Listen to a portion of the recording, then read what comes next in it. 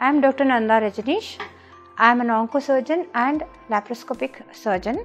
I practice in Apollo Spectra and Kiran Mazumdar Cancer Center.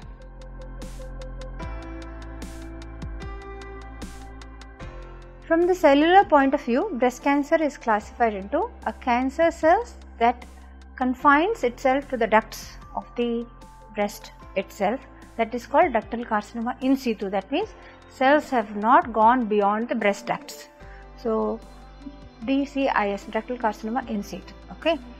Now, other cancers are one which invades the basal epithelium of these ducts and the lobules, and they go beyond the basal epithelium and they spread, which is called invasive carcinoma of the breast.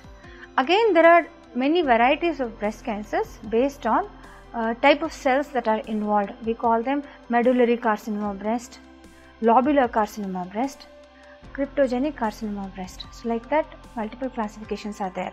But in the end, what matters to the regular people or the patients about the breast cancer is whether these cells are staying within the ducts or they are spreading, whether it is in situ or invasive. This classification is very important.